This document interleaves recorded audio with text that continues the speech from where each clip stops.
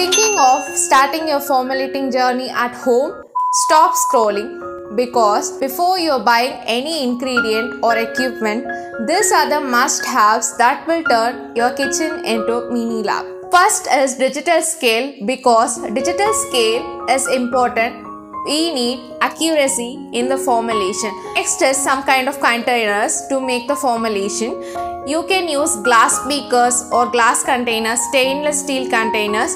If you are using plastic, kindly check P5 plastic. Other than that, it will melt and create some disasters. You need some kinds of spatulas and spoons here. Next is a stick blender that creates the soft emulsions, textures from creams to lotions. Next, you need a thermometer, check the temperature. Next, you need some kind of double boiler setup that melts the butters and waxes beautifully here. And finally, you need some gloves, mask and good manufacturing practice with isopropyl alcohol. Spray the surface and sanitize your space. Recommendation: check down the caption. I have mentioned what are the products I have used personally here.